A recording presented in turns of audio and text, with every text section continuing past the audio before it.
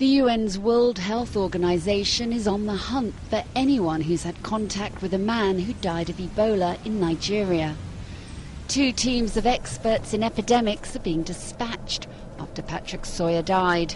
The consultant for the Liberian Finance Ministry collapsed on arrival at the Nigerian capital. We understand that in this part of the world, the borders are very, very porous, so it's quite easy for people to cross from one country into another without detection, without using regular border crossings.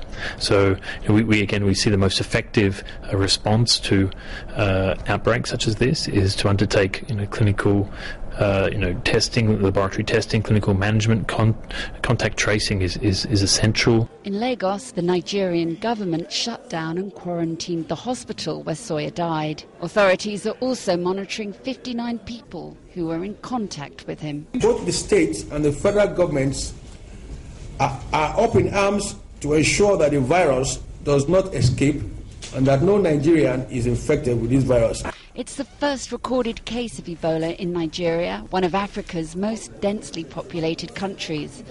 The government's concerned as the disease is highly contagious, with symptoms including vomiting and internal and external bleeding.